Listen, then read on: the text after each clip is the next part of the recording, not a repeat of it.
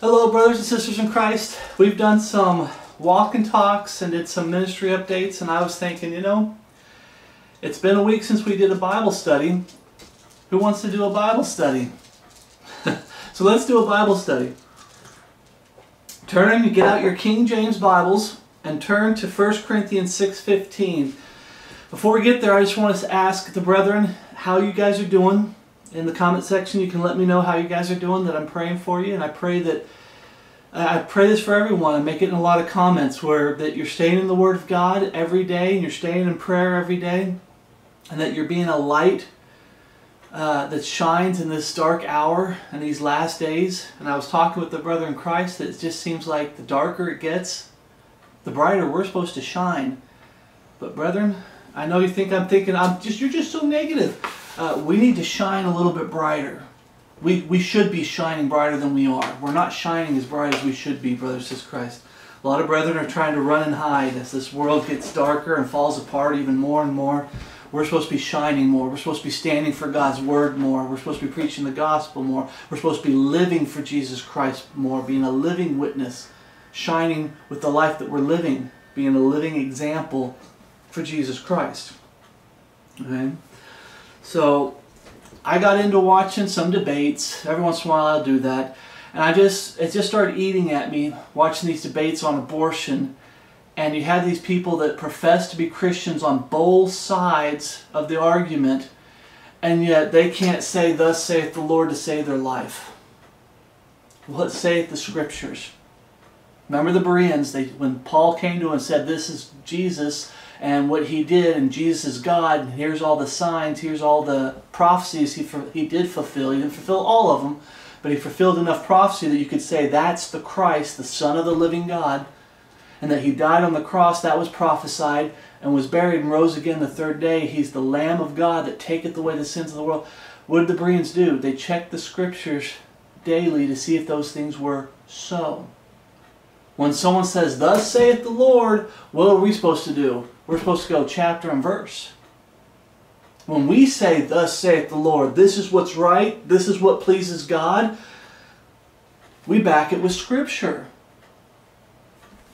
And what I keep hearing out there is because we're going to be talking about abortion again, I hear all these different arguments, so we're going to go over some old arguments that we did before in the past. We're going to go through them and once again debunk them, because this is our final authority, not mankind, not the flesh, not this flesh, not the world, not good morals.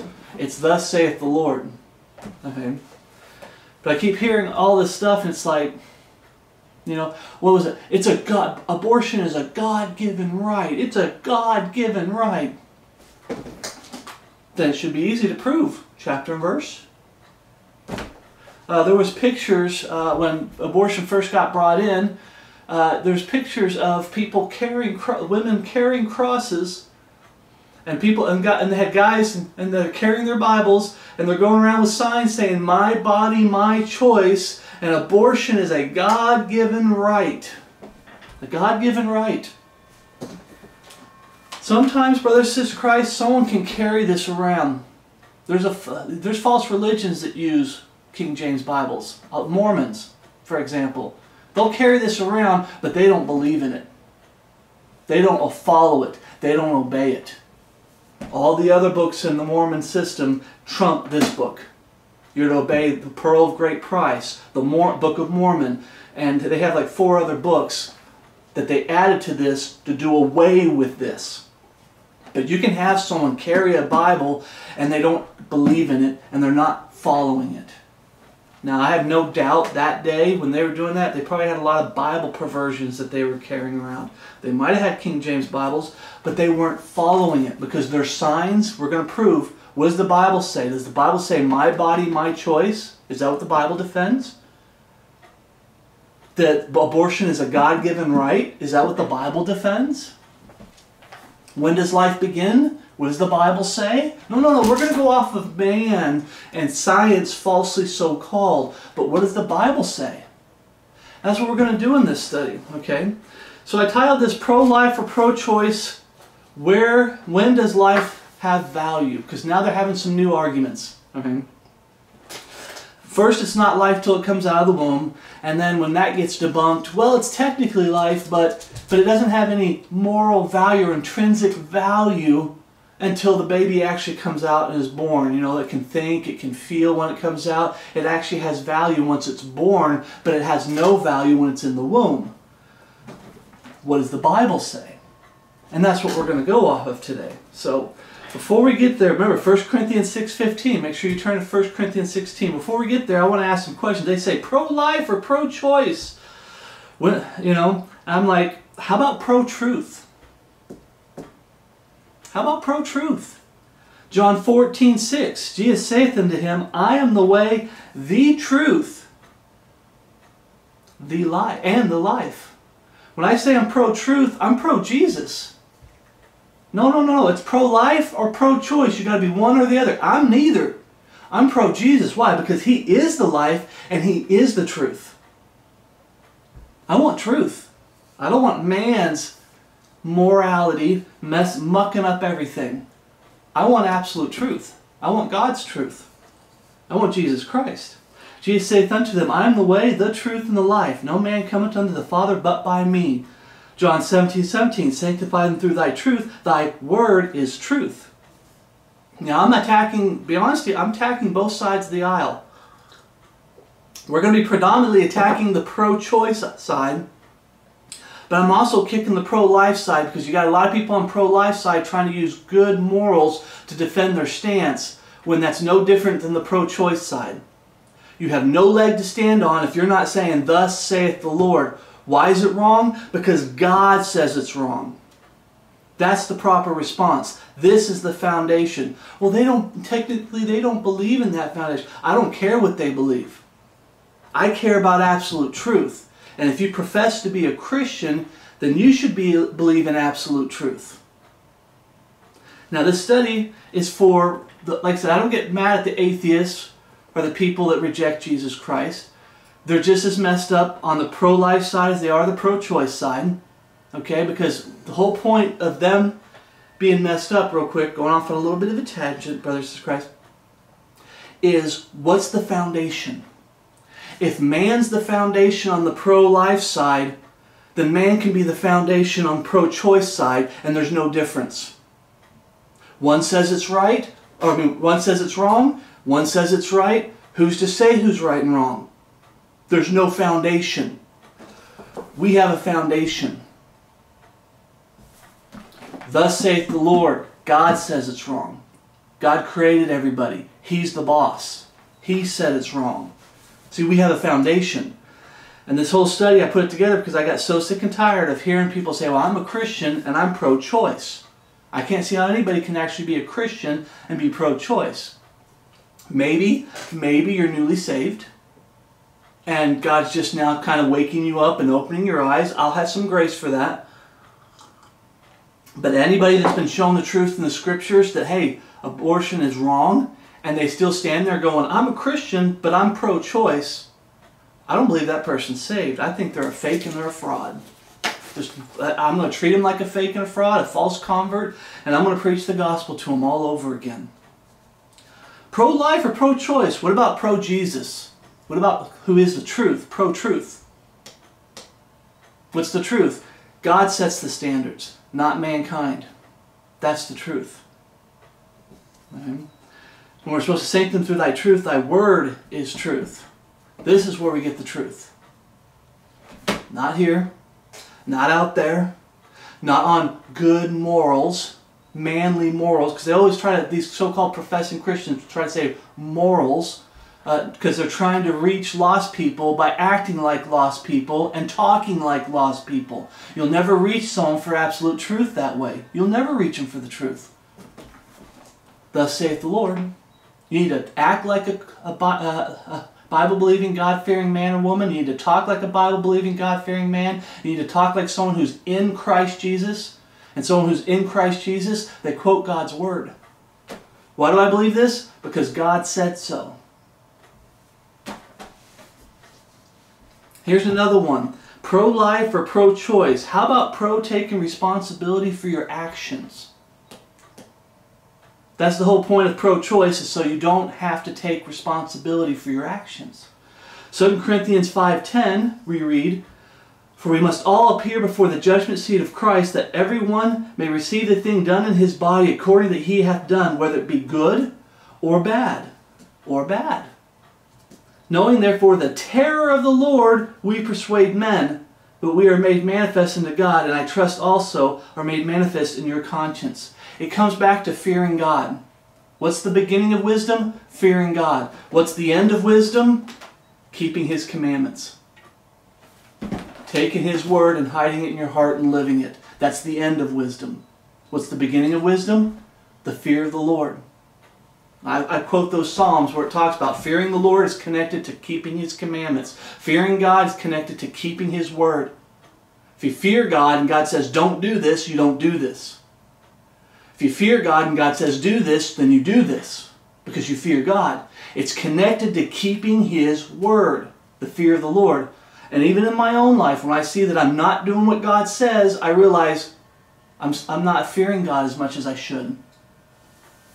It always comes down to that. If you're not doing what God said, then you're not fearing Him. If you're doing what God said, you're fearing Him. And vice versa, you know. But here it says whether it be good or bad. Why? Because people that are saved and born again, this is a whole other study we did together. You still have to answer for this life as a Christian. There's no getting out of it. Oh, all my sins are paid for. When it comes to, it's starting to get a little warm. When it comes to the ultimate price of sin, going to hell and burning for all eternity, yes, God saved us from that when He gave His only begotten Son. Okay? That whosoever believeth in Him shall not perish, but have life. But there's still physical consequences, which we'll be talking about a little bit more later. There's still physical consequences for sin as we live down here, which is why it says, through the knowing therefore the terror of the Lord, we persuade men. There's still physical consequences for sin down here. When we get up there to the judgment seat, remember there's the judgment seat of Christ, there's the great white throne judgment. The body of Christ is going to be judged at the judgment seat of Christ. That's why it's called the judgment seat of Christ. And this is what this is talking about, whether we be good or bad. Our life as a Christian, I believe before we got saved, God wipes the slate clean. And then from that point on that we got saved, to the point that we get caught up in life or death, we have to answer to God for the life that we lived as a Christian. Oh, no, I got out of all of it. No, you didn't. There's still coming a judgment. We are all going to be judged one day. Saved and lost. The difference between the saved and the lost is the saved get to go into heaven, the lost go to hell. Okay, we've been saved from the law of sin and death, whole nother study. But what happened to taking responsibility for your actions? Because you're going to have to answer to God someday. Everyone does. Saved or lost. Romans 14, let's talk about the lost. Romans 14:11. For it is written, as I live, saith the Lord, every knee shall bow to me, and every tongue shall confess to God, so that every one of us shall give an account of himself to God. Everyone has to give them account of themselves. And you read in Revelation about the great white throne where there's a judgment, and that's why we call it the great white throne judgment, because it's a judgment. Okay. What about taking responsibility for your action? Being pro-responsibility. Pro-life or pro-choice? What about pro-truth, pro-Jesus, pro-responsibility? You never hear them say that. Even on the pro-life side, you never hear them really push that. Right? It's all good morals. We believe it's wrong, so therefore it's wrong. No, because then you're no different than the pro-choice side. Well, we believe it's okay. Pro-life, it's wrong. Pro-choice, it's right. Well, who's right and who's wrong? That fight, I remember talking with the Lord in prayer, and it's like, Lord, that fight will go on until you catch us home. There's no winning that fight. Why? Because when you make man the foundation, there's no winning it, because we will never get along. We will never agree 100%. We can't be the final authority. One man says it's okay, the next man says it's not okay. We're not the final authority. So what is the final authority? This is the only way to end it. And not everybody's going to go this route. But brothers and sisters in Christ, if anything, this study will help you defend that abortion's wrong, but do it through the Scriptures.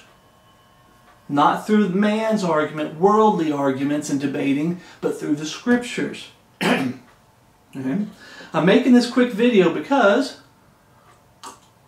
reading my notes and reiterating, that there are a lot of professing Christian women and men out there that are claiming to be pro-choice, my body, my choice, and yet, is that what the Holy Scriptures say? They defend abortion, and yet we ask them, what does the Scripture say? There's a lot of fakes and frauds out there in these last days. I understand that.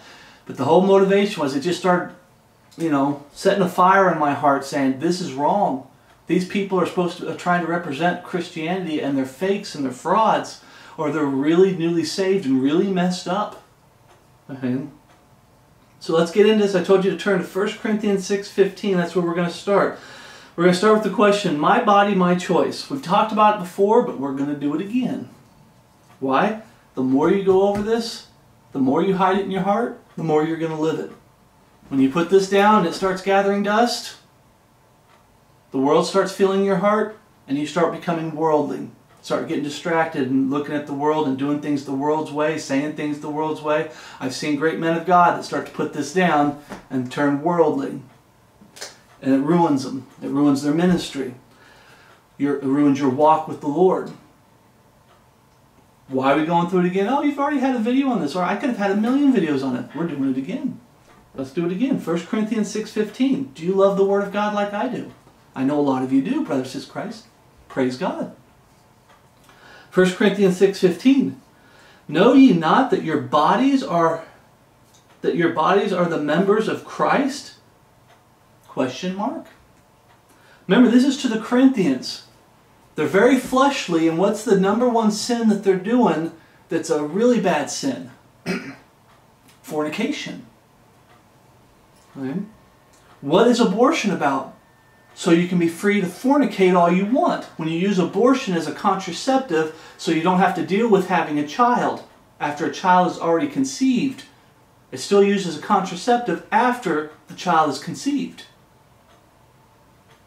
99%, I think they said around 98 to 99% of all abortion is simply because the woman doesn't want the child. There's nothing wrong with the child, health-wise, physically-wise. There's nothing wrong with the woman. So 99% of abortions are based off of, I don't want the child. I changed my mind. Or I never wanted a child, I just wanted to fornicate. That's what's going on here in Corinthians. These people that supposedly are saved, and I always keep bringing this up, when you get to 1 Corinthians 15, where we get a good definition of what the gospel is today, what Jesus Christ did for us on the cross, how He died, was buried, and rose again the third day. Notice it's being preached to saved sinners, professing saved sinners, not the lost world. Paul's not writing that to the lost world. He's writing that to the Corinthians who have a profession of faith because he doubts their salvation. That's how wicked the sin is of fornication. That's how fleshly this group of people were that he came through, preached the gospel. A lot of them, some of them got saved, some had a profession of faith. And once he left, the wolves in sheep's clothing came in and started messing everyone up and getting everyone to be so fleshly and worldly. Remember that. That's where we're in Corinthians. Know ye not that your bodies are the members of Christ? Shall I then take the members of Christ and make them the members of a harlot? God forbid. What? Know ye not that he which is joined to a harlot is one body? For two, saith he, shall be one flesh. It used to be that when you fornicated with somebody, the family and the people in the area would pressure you to marry that person. In the Old Testament it says you're to marry the person. If the person was not betrothed to somebody, she's a virgin, she's not betrothed to nobody, and you lie with her, you're to marry her. Because you became one flesh. Okay? That was pushed. But today, well, I'm getting ahead of myself. We'll talk about abortion and everything. What it's mainly doing is it's destroying marriage, the sanctity of marriage, and it's destroying people's desire to have kids, and the responsibility that sex is for having kids, is for procreation. It's for the confines of marriage and for procreation. And it's destroying that. Say these shall be one flesh, verse 17. And in the Old Testament, if it was committing adultery, or you fornicated with someone who was betrothed, we did a whole study on this. Betrothal is the same thing as being married. Today, when they try to use the word engaged, when you get engaged, according to the Scriptures, you're as good as married. Engagement isn't something that you can take lightly and just get engaged and then break it off, and then get engaged with this guy and break it off, and then get engaged with that guy and break it off. It doesn't work that way. That's how wicked, fleshly wicked, and vile this world has become when it comes to the sanctity of marriage. Verse 17, but he that is joined unto the Lord is one spirit. Remember, we're called the bride of Christ. You say, why is fornication that seriously? Because God likens the body of Christ, saved sinners, to marriage. We're married in to we're the bride of Christ. Spiritually, one spirit. The Lord is one spirit. Verse 18, flee fornication. Flee it. Don't make contraceptives to make it easier to fornicate and make you think you're getting away with it. Don't do abortions where you can continue fornicating and thinking you can get away with it. And like we talked about, everyone has to answer to God. They're not getting away with it. They think they are. They think they are, but they're not getting away with it. They're going to have to answer to God someday. But the deception is down here, they're trying to get out of the responsibilities and consequences of their actions down here. Every sin that a man doeth is without the body, but he that committeth fornication sinneth against his own body. And we said this before. What is abortion mainly for? To take away the responsibility and commitment that comes with having sex. It's supposed to be done within the confines of marriage. Knowing a woman, the woman knowing the man. It's supposed to be in the confines of marriage and having children within that confines of marriage. It's just about justifying fornication. And that's what we're hearing about right here. But let's keep going. 1 Corinthians 6:19. What? Know ye not that your body is the temple of the Holy Ghost which is in you, which ye have of God, and ye are not your own? No. My body, my choice. Oh, by the way, I'm a Christian. But my body, my choice. Is that something an actual Christian is supposed to be saying or should be saying? What? Know ye not that your body is the temple of the Holy Ghost which is in you, which ye have of God, and ye are not your own? For ye are bought with a price. Therefore glorify God in your body and in your spirits, which are God's. Brothers in Christ, it's not I'm a man, so even if we weren't talking about abortion, it's still not my body, my choice. My choice was made at Calvary. My choice was made when I asked God to save me. I came to Him in a repentant state, having godly sorrow in my heart for sinning against Him, falling on my knees before the cross, Calvary, throwing my iniquities at the foot of the cross. What I mean by throwing it, saying, hey, these sins are wicked. I hate them. I don't want them. I can't get rid of them on my own. I can't clean up my life on my own. I can't make it on my own. There's nothing I can do to merit salvation. Lord, I am so sorry for my condition. I'm so sorry for my sins. That's true biblical repentance. I threw it at the foot of the cross. What I mean by throwing your iniquities, the Bible says throwing your iniquities at the foot of the cross. Okay? Believing in the finished work of Jesus Christ on the cross, that Jesus Christ is God the Father, manifest in the flesh. It's God's blood that was shed on the cross. He's the Lamb of God that taketh away the sins of the world. He died, was crucified, He bled. That blood was for me because of my sins. He was buried and rose again the third day, proving that He is God, fully and completely. I confess both in prayer, showing I'm not ashamed that it's coming from here. It's not head knowledge. It's coming from here. I'm not ashamed. For whosoever shall call, With the heart man believeth unto righteousness, but with the mouth confession is made unto salvation. Then we get to the last part. I was on my knees and I said, Lord, I don't deserve it. I deserve to go to hell. I don't want to go to hell, but I deserve to go to hell, Lord. Please save me. I'm not worth it. What you did on the cross, I don't deserve it. But Lord, if you can find it in your heart, please, Lord, save me. That's where I made my choice. And once I made that choice, it's no longer my body. I now belong to Jesus Christ. The Bible talks about I'm in Him and He is in me. You give me the Holy Spirit and I am in Christ Jesus. I belong to Him. I do things His way. And when I fail, I need to repent, forsake, and let God pick me back up and get me going again, so I'm living His way and doing things His way. My body, my choice. No, the choice was at Calvary. Now I belong to God. If you truly got saved and born again at Calvary, now you belong to Jesus Christ. You're supposed to be doing things His way. What saith the Scriptures? What does God say? God doesn't say your body, your choice.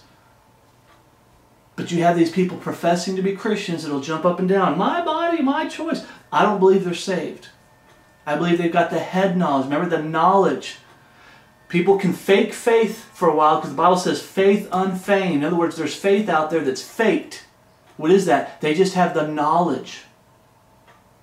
And the Bible talks about that number, that they have the knowledge.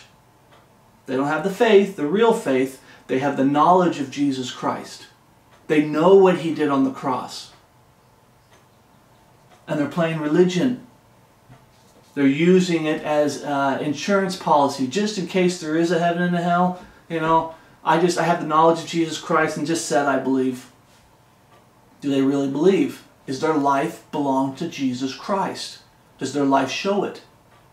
Where's the evidence? These people, my body, my choice, it's so easily debunkable if you're truly saved and born again and a Bible believer. The Bible teaches it's not your body, your choice. Now, I ultimately believe everything down here belongs to God. He created all things belong to God. But when it comes to someone who professes to be a Christian in Christ, what does Christian mean? In Christ. You're after Christ, you're in Christ. You're a representative of Jesus Christ. When someone claims to be a Christian, now they're a representative of Jesus Christ. And what it means to be in Christ, are they living it? That you definitely supposed to belong to Jesus Christ. You're supposed to definitely belong to God.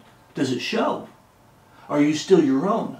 These people that keep jumping up and down, my body, my choice, they're saying, I'm still my own. I'm not bought with a price. I am my own. Remember what Paul said? You're not your own. You're bought with a price. No, Paul, you got it wrong. I'm still my own. I'm not bought with a price. No man tells me what to do. Feminism comes in big time with abortion. No man tells me what to do, even if it's the man, Christ Jesus. No man tells me what to do. So that was easily debunkable. I wanted to do that again. Brothers and Christ, please don't fall for this. My body, my choice. This isn't my body. If you're truly saved and born again, it's not your body. It's a temple for the Holy Ghost. And that temple belongs to Jesus Christ. You are supposed to belong to Jesus Christ. Are you doing things His way? Next one. Okay. The women, turn to Genesis 16:11. Turn to Genesis 16:11. Genesis 16:11.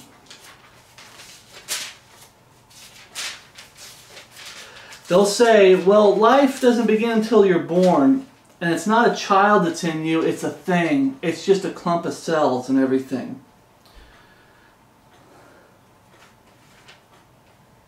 And this is easily debunked. I'm talking about, like I said, this video, I'm directing it mainly at people out there that have a profession of faith, but they're not walking in that faith. Something's wrong. I'm trying to be graceful here. Something's wrong. Either they're newly saved and they're misguided and being deceived, or they're false, fake false converts, wolves in sheep's clothing, snakes slithering in where they don't belong. I'm one of you, I'm one of you. No, you're not. Genesis 16:11. And the angel of the Lord said unto her, Behold, thou art with child, and shalt bear a son, and shalt call his name Ishmael, because the Lord hath heard thy affliction.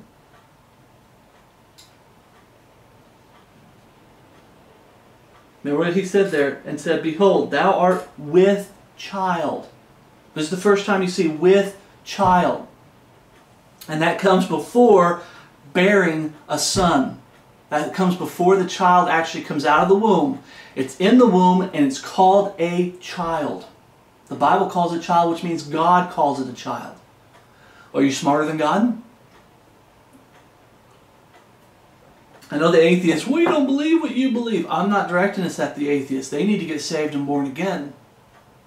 I'm not directing this at lost people that desperately need to get saved and born again. They're on their way to hell. I'm directing this at people who profess to be Christians. Are you smarter than God? God says that that's a child in the womb. Turn to Genesis 4:1. First time the word conceived is used. Go all the way back to Genesis 4. You say, well, how could that be the first time? Well, with child. But the word conceived, you go back to 4:1, the first time a child is born. Conceived and born. Genesis 4:1.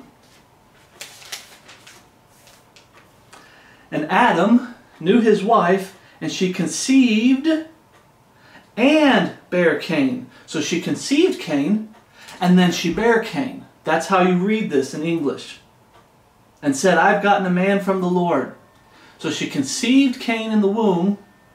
The moment that conception happened, that's Cain. Then she bare Cain.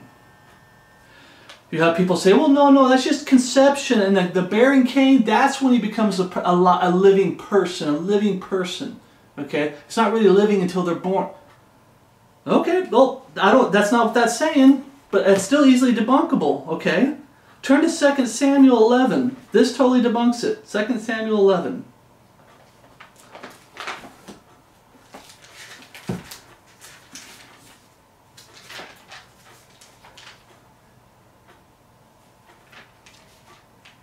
Second Samuel 11. This is King David with Bathsheba. He committed adultery.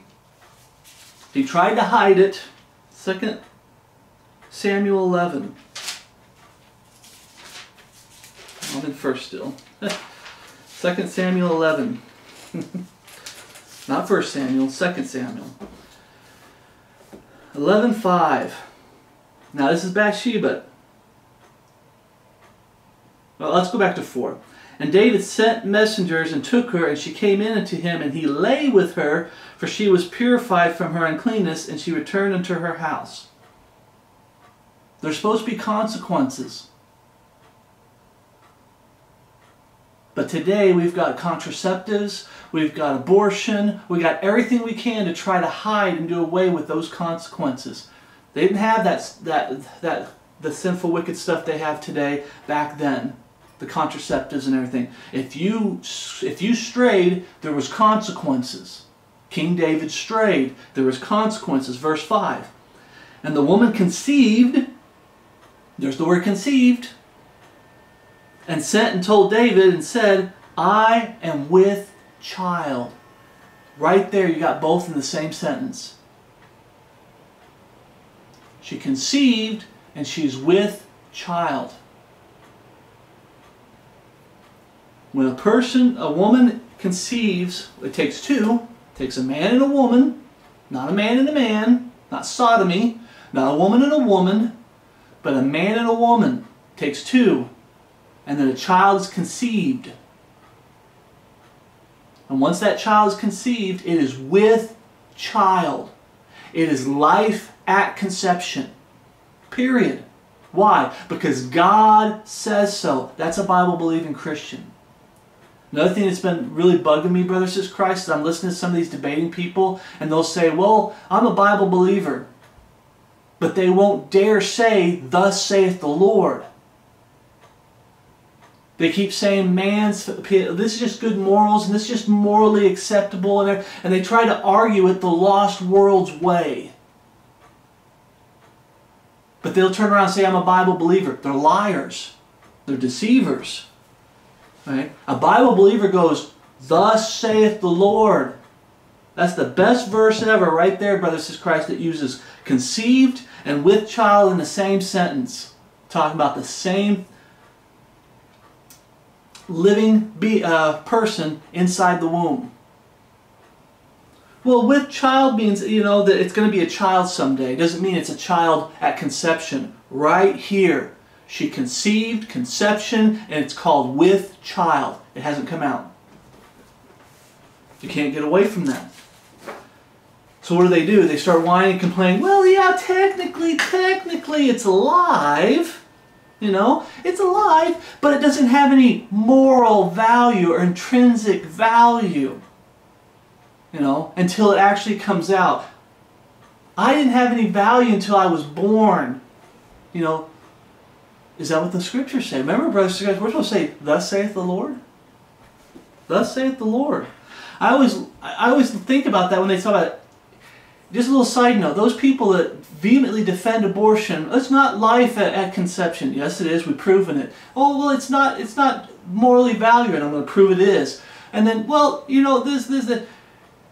If they went back, if let's say an angel of the Lord took them back to when they were born, and you could see Satan whispering in her ear telling her, you know what, maybe now's not the right time to have a child. Maybe you should abort this child. You can always have a child some other time. Maybe you should abort this child.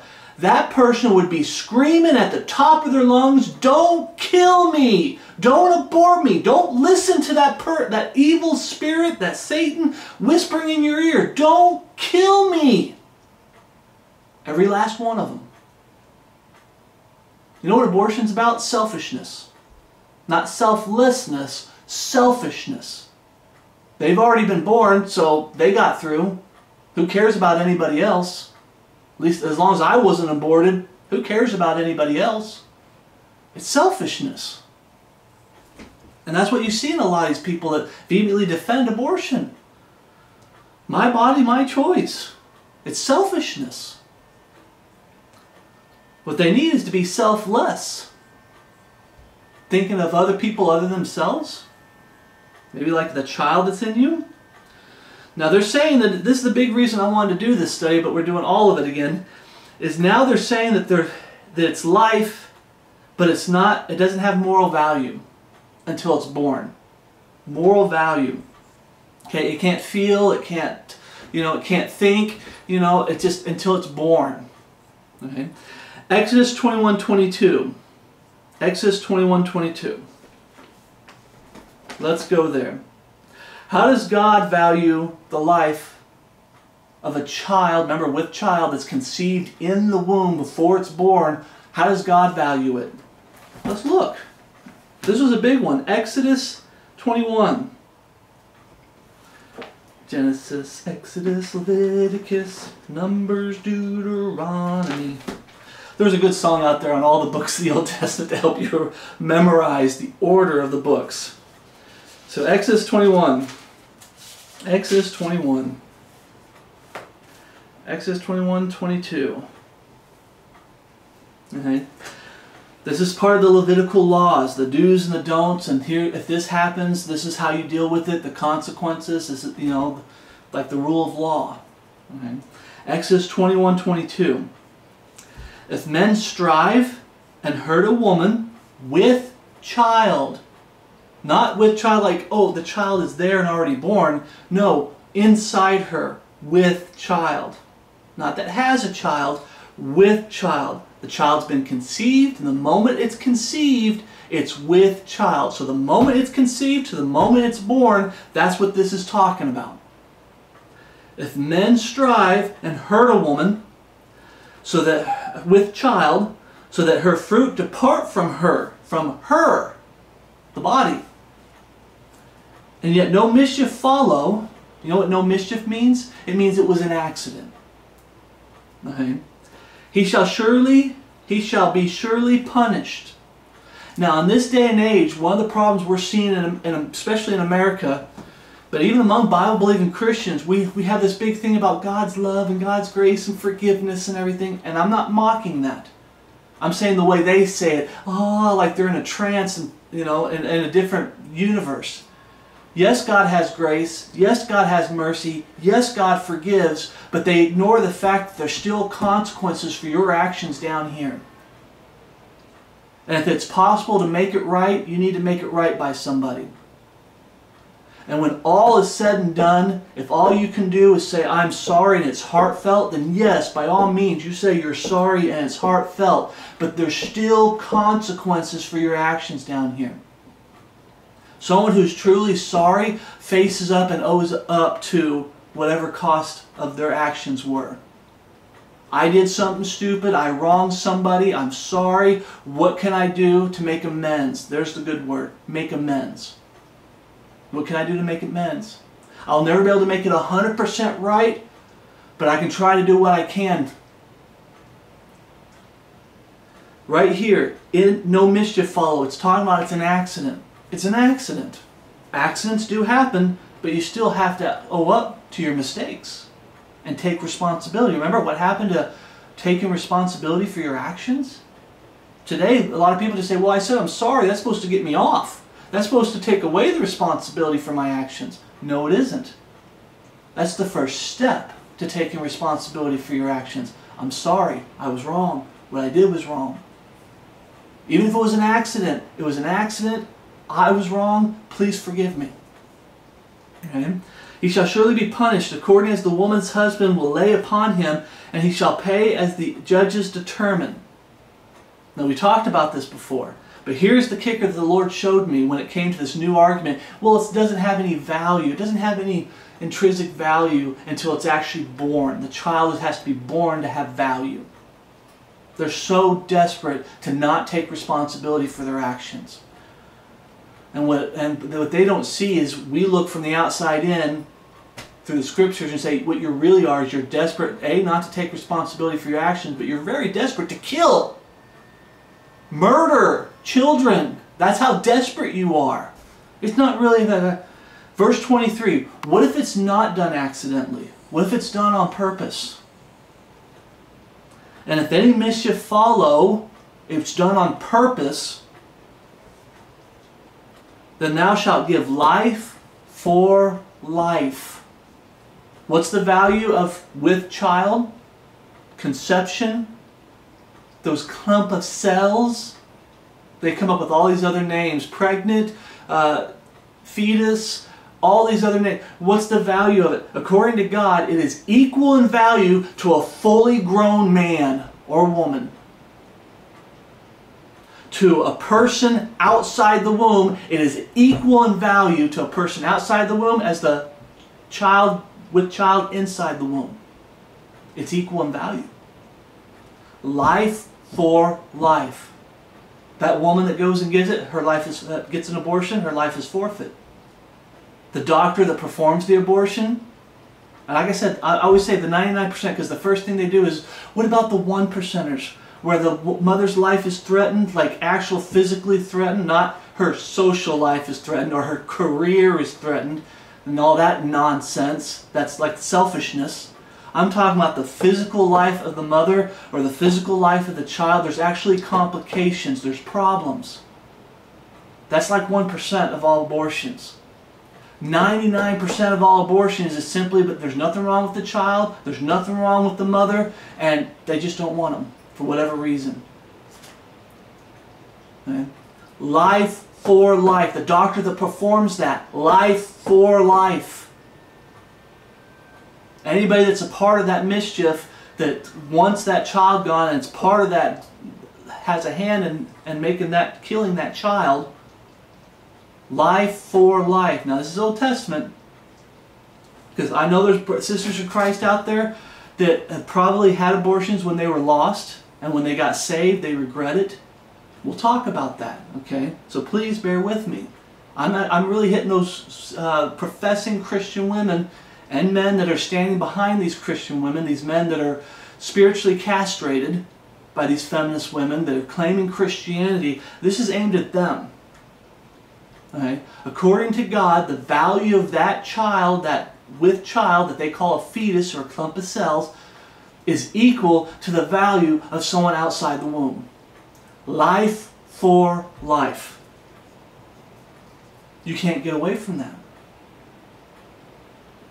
And they'll say, but no. Well, you see, no. What we mean by value, we mean like, that the child, the child can have feelings. They can feel pain and everything, and they can have feelings and everything. And they try to make it out like a child doesn't feel anything. Well, how do you know the child doesn't feel anything? They can't back that up whatsoever. The child can't feel pain. Like when there's a miscarriage, when there's complications, you're saying the child doesn't feel anything? How do you can you prove that? No, they can't. It's science falsely so called. But what does the Bible say? Remember, we're Bible believers. What does the Bible say? Turn to Luke. Let's go to Luke. To the the collection of books called the New Testament. This is still technically in the Old Testament, but Luke chapter 1. We're going to be talking about John the Baptist's birth. John the Baptist. Luke chapter 1, verse 39. And Mary arose in those days and went into the hill country with haste into the city of Judea. And this is after, I can't remember if it was the angel of the Lord or the archangel Michael or Gabriel, sometimes I get them mixed up, that talked to her.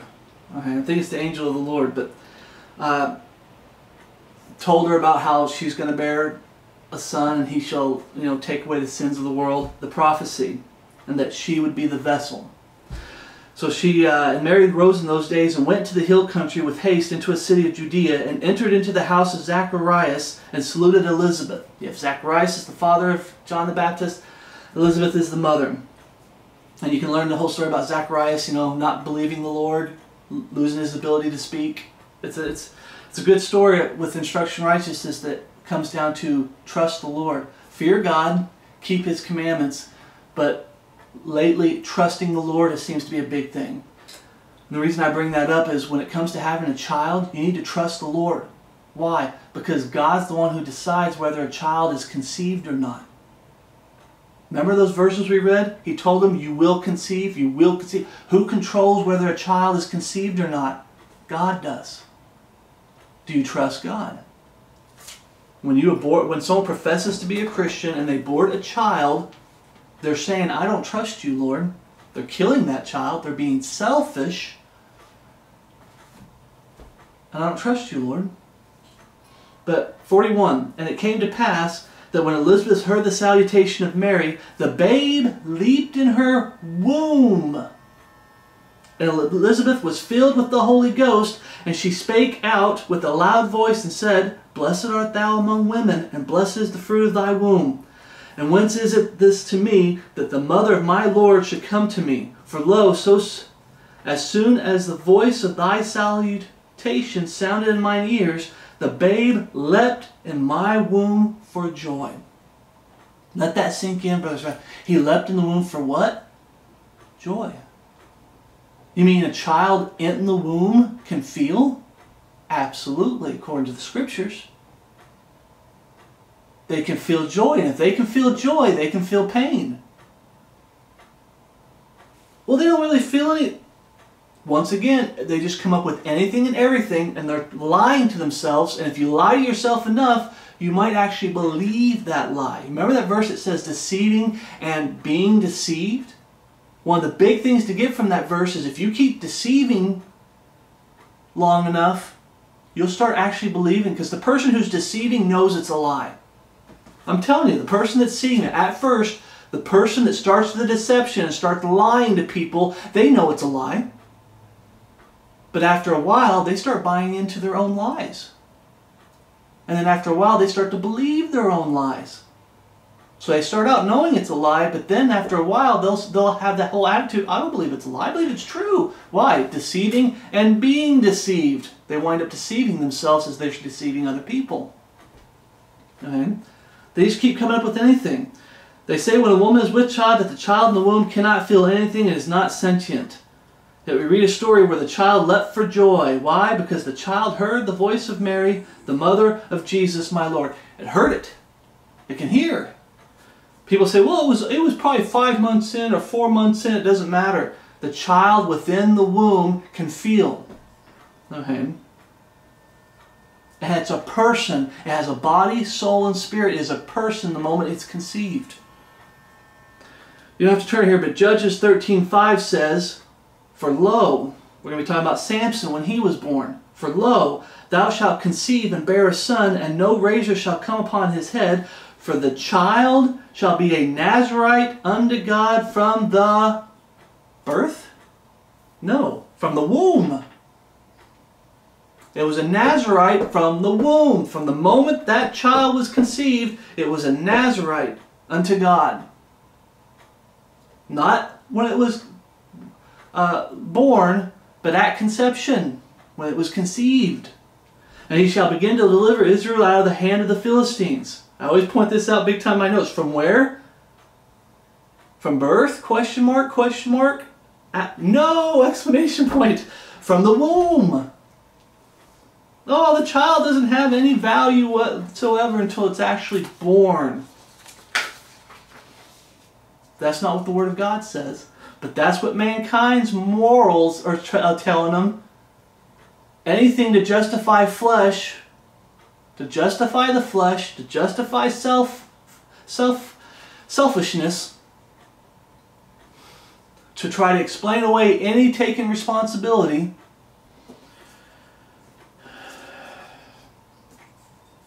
Now, real quick, you don't have to turn here, but how does God view harming children? We've talked about this before. Whether when you're with child, at conception as a child, how does God view harming a child, whether it's in the womb or outside the womb? How does God value child? We already told you, we showed you life for life. But if you read Matthew 18:5, Mark 9:42, Luke 17:1, I believe this is for when Jesus was physically present, trying to preach the kingdom of heaven. And this is for the day of the Lord, when he comes back, the time of Jacob's trouble, going into the day of the Lord. Because this is an unpardonable sin, but it's not for today. Today we did that study, go watch it. There are no unpardonable sins today. Anyone can get saved, any sin can be forgiven today. But there's instruction in righteousness here. Like I said, doctrinally, I don't apply this to today because it's not for today. But there's instruction in righteousness, the importance that God places on children. Okay? Now I'm going to read one of them. Let's read Matthew 18:5. And whoso shall receive one such little child in my name receiveth me. But whoso shall offend one of these little ones which believe in me. Like when Jesus is physically there.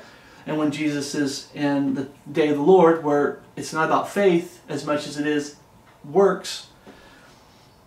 But he's there ruling and reigning with the rod of iron. These little children, they believe in Jesus. And these people are trying to mess him up. It were better for him that a millstone were hanged about his neck, and that he were drowned in the depths of the sea. Because God's coming for him. Don't you mess with these children. Today our children are being messed up and indoctrinated through Hollywood movies, TV shows, cartoons, anime, which is cartoons, video games, I think I said, the education system, the schooling system, commercials, sports, music industry, our own government. You know, they're just totally being indoctrinated and they're being messed up and they're being destroyed. It's all aimed at pulling children away from this if they started out with this, or preventing children from getting to this. Remember what the Bible says? The parents are supposed to raise their children in the admonition of the Lord. They're trying to prevent that. Okay. God values, this is 3 times in the 4 Gospels, God places a lot of value on children and the innocencies of children, and they need to be taught right and raised right. And their life matters. Period. Okay. Now someone asked, I threw this little part in here, someone asked, how does God feel about finding ways to have sex without having children? I mentioned it, contraceptives. Some of these people that profess to be saved and born again Christians will sit out there and tell you, well, try to use contraceptives. Abortion is bad. Killing a child is bad. You should be using contraceptives, if anything, if you really don't want a child.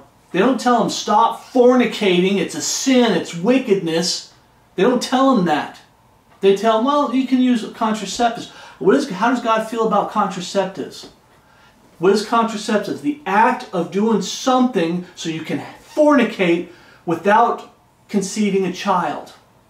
Because I'm bringing it down to God, to the basic level, because they'll try to use all these different contraceptives and words and technical psychobabble garbage. I'm bringing it down to its simplest form. What's the contraceptives of today? It's so you can fornicate without conceiving a child. How does God feel about that? Turn to Genesis 38. Turn to Genesis 38. That always irritates me. Big time. These are professing Christians and they're saying you can use contraceptives. If you really want to fornicate, they don't use the word fornicate. You really want to have sex outside of marriage or even within marriage, if you still want to have sex without having the consequences of having children, you can use contraceptives and you can roll the dice, because contraceptives aren't 100%, but you can roll. That's not someone who's saved and born again. That's not the talk of a Bible believer. A Christian, an actual Christian man who's in Christ, after Christ. That's a talk of someone who's a fake and a fraud. Someone who's worldly. Okay? What does God think about contraceptives? About doing something to prevent conception of a child, so you can still fornicate.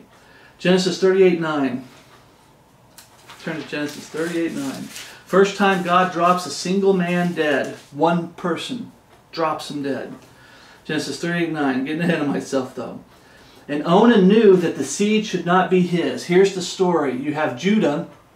If you remember Tamar, okay, he has a son, marries her to Tamar. The son is very evil and wicked. God drops him dead.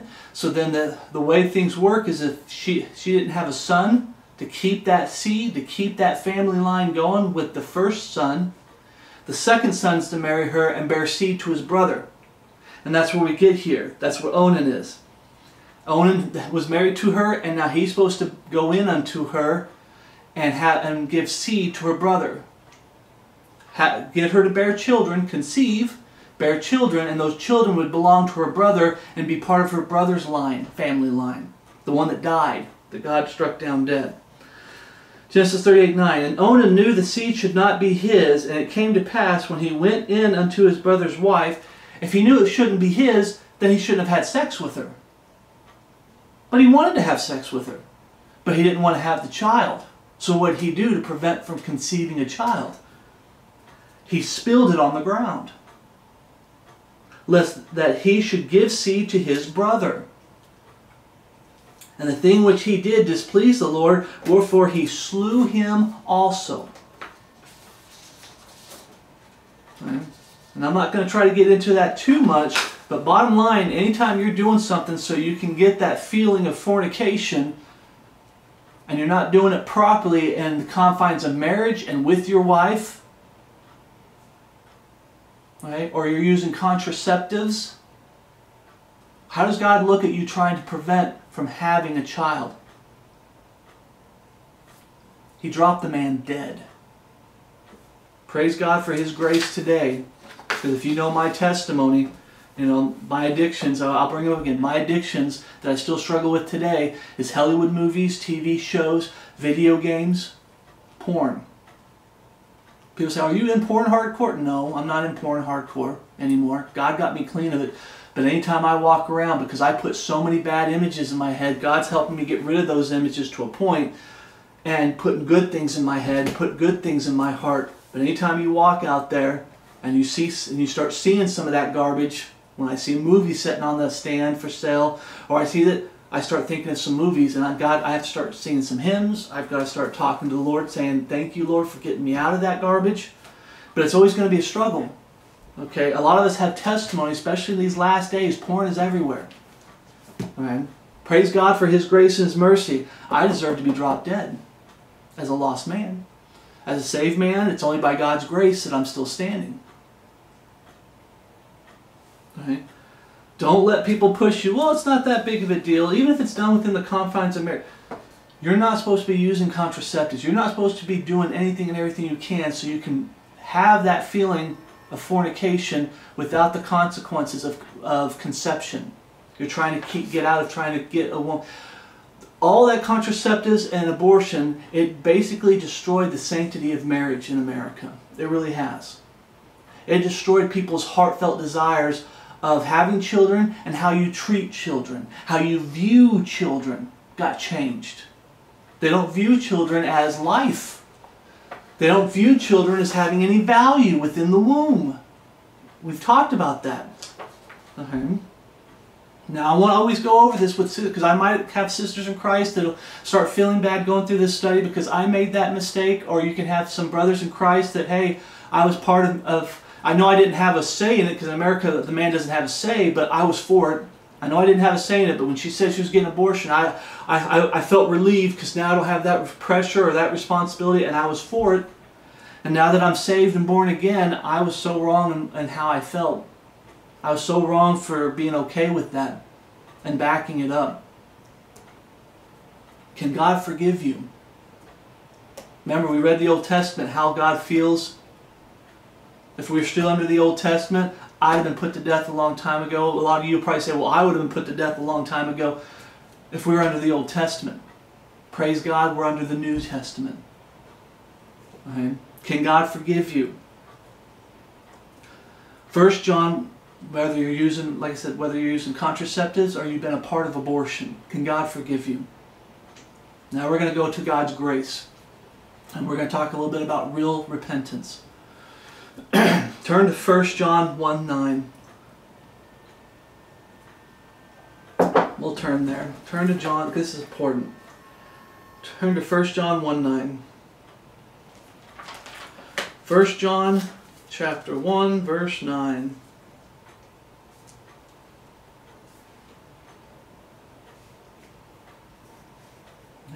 I'm going to take it back to verse 6. Let's take it back to verse 6. If we say that we have fellowship with Him and walk in darkness, we lie and do not the truth. That comes back to, are you truly saved and born again? People say, well, you're teaching a works-based out. No, I'm teaching what John taught, what Paul taught. If you truly got saved and born again, remember we talked about Corinthians. He started doubting their salvation. If a man be called a brother, if a man be in Christ. Oh, I'm going to have to preach the gospel to you guys all over again, 1 Corinthians 15, to professing saved sinners. There's supposed to be evidence that you're saved and born again. And what he's talking about here is you're walking in the light. You're in Christ Jesus our Lord with the life that you're living. And when you have people that are walking in darkness, justifying sin and wickedness, my body, my choice, the baby doesn't have, and they're justifying sin, wickedness, filth, looking like the world, acting like the world, talking like the world. If we say we have fellowship with Him and walk in darkness, we lie, lie, lie, and do not the truth. But if we walk in the light, you can still stumble. You can still trip and fall, brothers and sisters in Christ. I do. I've made mistakes. I've failed the Lord. But I will not stand here, or sit here, I'm sitting here. I will not sit here and defend those mistakes and try to justify them. I will not stand here and justify my sins, present tense, that I've asked for forgiveness. But like when you make a mistake, you still sin. I'm a saved sinner. The sins that I commit today as a saved sinner, I will not sit here and try to justify them. Try to explain them away like it's not a big deal. Sin is still a big deal in my life. I'm not talking about it's big in my life. I'm talking about in my life, sin is still a big deal. I always try to keep sin out. I always try to do what the Lord says. Try to serve the Lord, follow the Lord. But there's times I trip and fall. That's where repent, forsake, and let God pick you back up and get you back going with Him. Get your walk with the Lord going strong again. And anytime you fall, let the Lord pick you back up. Come to Him in repentance, which we're going to be talking about as we keep going. But if we walk in the light as He is in the light, and we have fellowship one with another, and the blood of Jesus Christ, His Son, cleanses us from all sin. The ultimate cost of sin. Hell. If we say that we have no sin, we deceive ourselves and the truth is not in us. Remember the us part, say sinners. If we confess our sin, He is faithful and just to forgive us our sins and to cleanse us from all unrighteousness. If we say that we have not sinned, we make Him a liar, and His word is not in us. Remember what the Bible says, Thy word have I hid in my heart that I might not sin against Thee. How do we get away? How do you overcome sin in your life? This right here. Taking God's word and hiding in your heart. Listening to good preaching. Especially preaching that has a zero tolerance for sin. When you have men that are all about love and joy and God's forgiveness, but they don't preach, they don't have this attitude of zero tolerance for sin. Hey, that's sin, that's wickedness, get it out of your life. You're not doing right by the Lord, you're letting Him down, you're letting the brethren down. You need to get your heart right with the Lord. If you don't have someone that's preaching like that, don't listen to them. Find someone else. Okay? There's good fearing. Some people say, well, some preachers are fear-mongers. There's good fearing when they put the fear of God in you. There's bad fear-mongers when they're putting the fear of the world in you. Because there's some brethren that have turned to become fear-mongers when it comes to the world. They're getting you to fear the world and what's going on in the world. And they're taking away the fear of God. Good preachers will put the fear of God in you. Zero tolerance for sin. But good preachers will always point you to the solution. Jesus Christ. Take it to Him. Confess your faults to me like brothers in Christ, not me like I'm a priest or something. But you confess your faults one to another. We're supposed to be held accountable one to another. Confess your faults to a brother in Christ in fellowship. Remember it talked about having fellowship one with another. That's what that's for. One of the big parts of fellowship is confessing your faults one to another. Just like I confess my faults. Okay. I confess my faults where I started feeling lonely. I started getting a depression and this and that. You confess your faults. Okay. Not the depression's a fault, but my reaction to that depression was not proper. Hiding and just, ignoring brethren and just going into hiding and stuff like that. It's like, that's not the right way to handle it. That's what that fellowship's for, to be held accountable one to another. You confess your faults one to another, but you confess your actual sins to God. And you come to Him broken in true biblical repentance. Okay.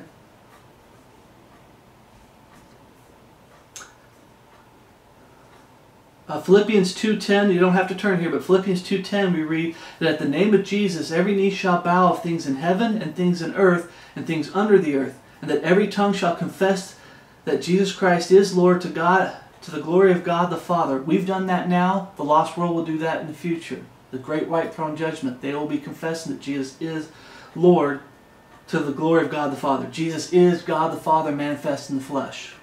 Okay. Verse 12, wherefore, my beloved, as ye have always obeyed, not as in my presence only, but now much more in my absence, work out your salvation with fear and trembling. What does it mean by working out your salvation? Get it repented. Get it forsaken. And get back to serving God. Get back to living for Jesus Christ. And I've read that because the hardest thing is much more in my absence. Why is in fellowship and why we hurt and why do I believe the body of Christ is hurting so much in these last days? Is we don't have the fellowship that we're supposed to have. The face-to-face fellowship where you're holding each other accountable. We're confessing our faults. We're holding each other accountable. We're actually seeing how each other's living to hold them accountable. So everyone, it seems to be like loneliness. Everyone's in absence. We're all spread out. And we're sitting here. There's nobody here. And we tend to forget that God's still here. Remember what Paul said? Everyone had forsaken me, but I wasn't alone. Jesus was with me. But sometimes we forget Jesus is here because we start getting physically alone. And we think, well, we're alone. And that's when the temptation gets the strongest. To do what's wrong versus to do what's right. And some of us fail. I've failed. Okay. But it says Christ, whether we're together in fellowship, and I pray for fellowship, and I strongly desire fellowship for the brethren, we still need to work hard at, okay, we're alone, but we're not alone, and I still need to live right, and I still need to make right decisions. But when you fail, brother, sister Christ, work out your salvation with fear and trembling. But that's temporary salvation. That's our life down here as a Christian, not eternal salvation. It's temporary salvation is what it's talking about. God's saving grace in this life that we're living, because there's still consequences for sin down here. If you live after the flesh, ye shall die. That's for saved and lost. That's just the way sin works, period, when it comes to the flesh. There's consequences for sin. The ultimate consequence, going to hell and burning for all eternity, my Lord and Savior paid for on the cross. And He paid it for you too. But there's still temporary consequences in this life. Get it repented, get it fixed. If you've ever made the mistake of abortion, for this topic, this goes with any sin, but for the topic we're talking about when it comes to abortion, contraceptives, get it repented. Godly sorrow, true shame, true sorrow in your heart. Lord, I'm sorry for what I did. I was wrong for doing it. Please forgive me. Help me not to ever make that mistake again. Lord, I'm getting back to walking for you. Keep sanctification, keep staying in God's Word, reading God's Word, prayer, praising God, giving Him glory in all things, giving Him thanks in all things. Okay? And we're going to skip this part. I put in here because we talk about a lot how people can be fake when it comes to repentance. We've talked about it a lot. Be sincere. You know what sincere means? That it's serious and it's real. You're not just saying it to say it. Because today a lot of people will say what you want them to hear to please you. There's people trying to tell God what He wants to hear, but God looks at the heart. I had some scriptures to back that up, but God looks at the heart. Are you just telling me what I want to hear? Or are you being sincere? Okay? So brothers and sisters in Christ, make sure it's sincere when you're repenting.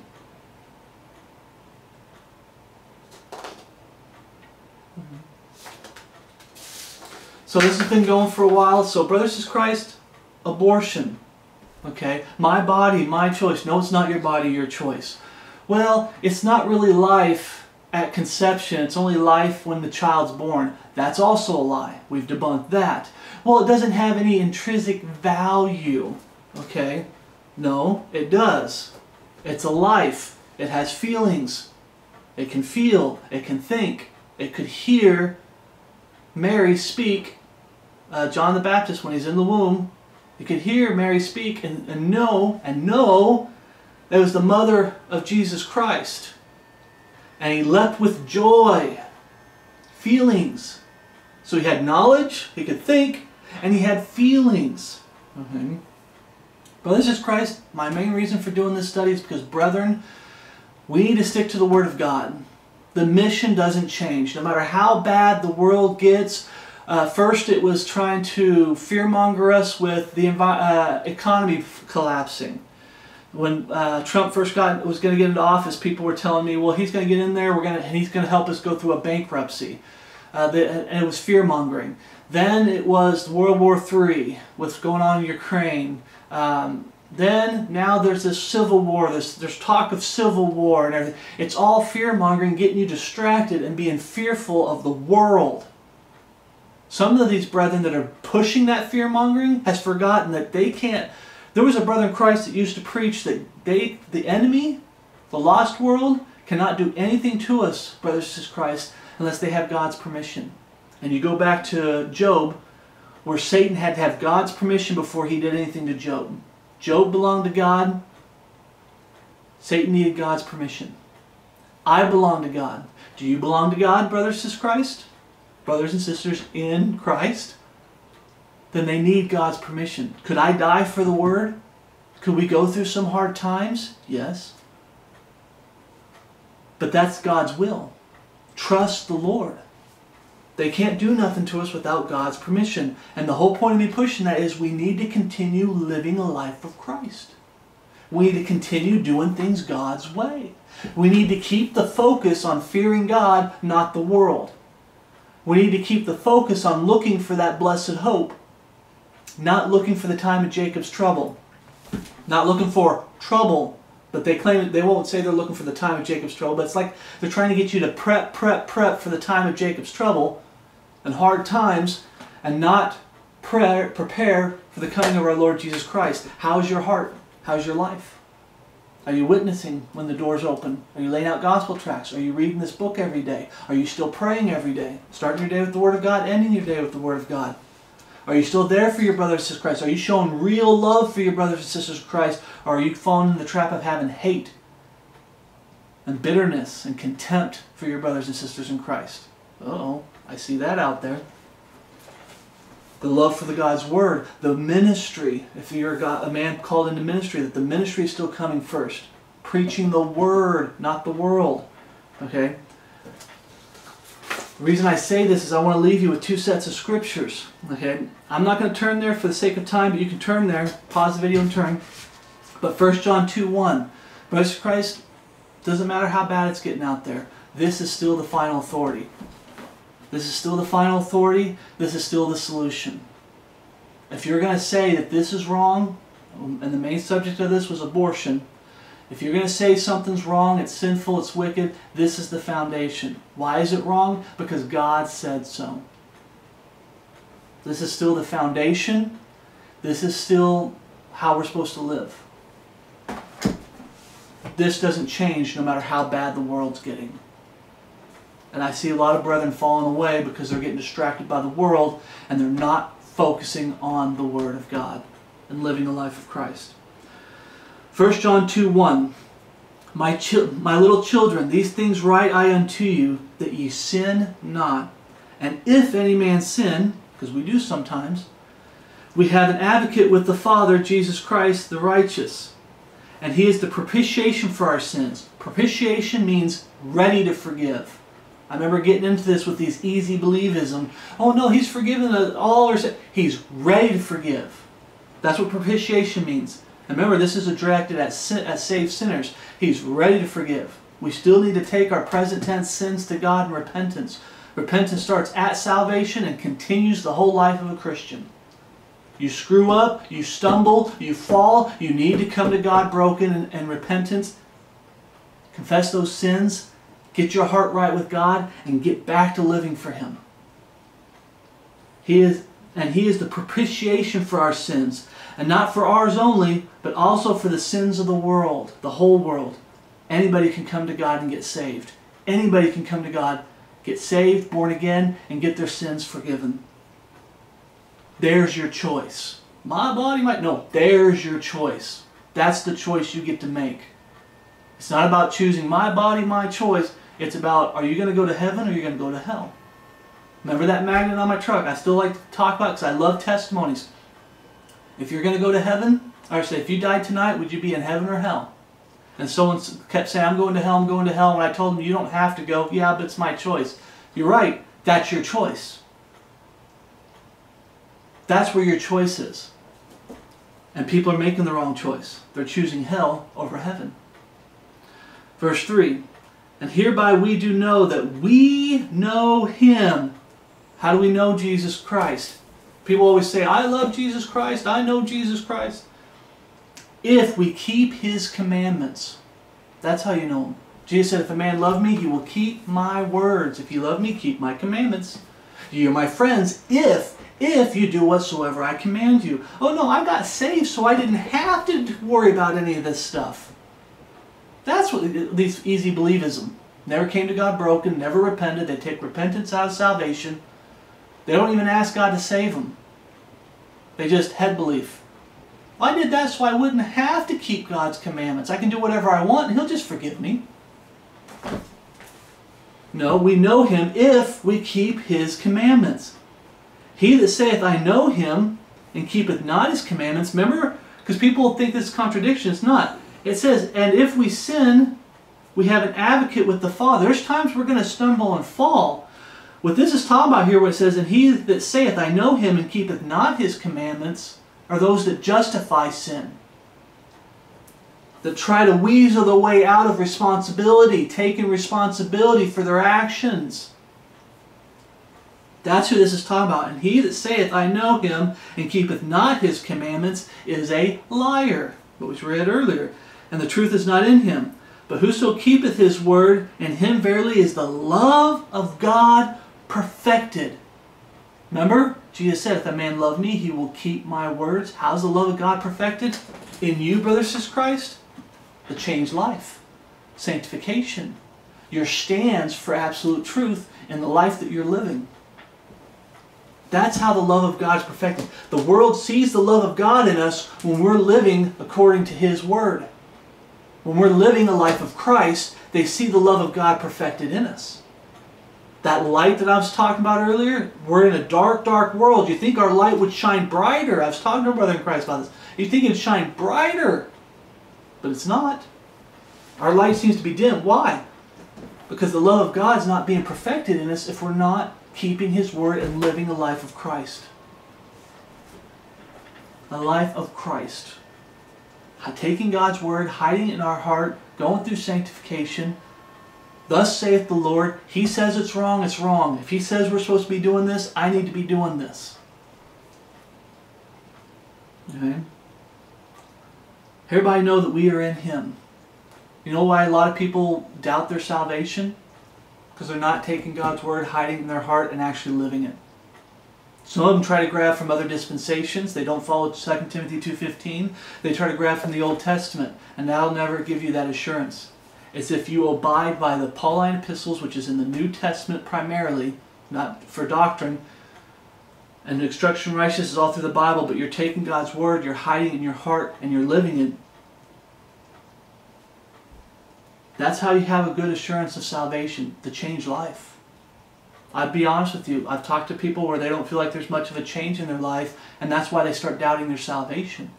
There's some brethren that fall away, that try to fall back into the old man. The Bible talks about, Paul talks about those people trying to resurrect the old man. What's it do? It gets you down, gets you to start doubting your salvation. How do you come back to being assured of your salvation? But whosoever keepeth His Word, in him verily is the love of God perfected. Hereby know we that we are in Him. Luke 11:27. And it came to pass, as he spake these things, a certain woman of the company lifted up her voice, and saith unto him, Blessed is the womb that bare thee, and the paps which thou hast sucked. The flesh, worldliness. People say, oh, there's nothing wrong with that. What is Jesus' response? People get distracted by the world. They get distracted by the wrong thing. What does Jesus say?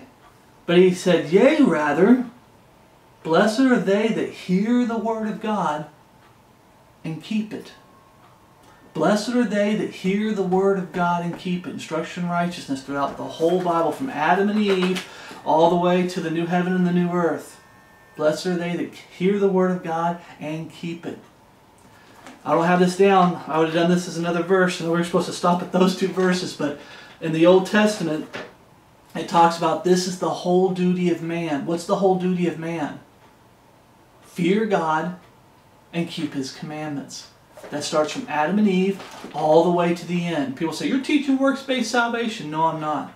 What's the commandment today? Obey the gospel. Get saved.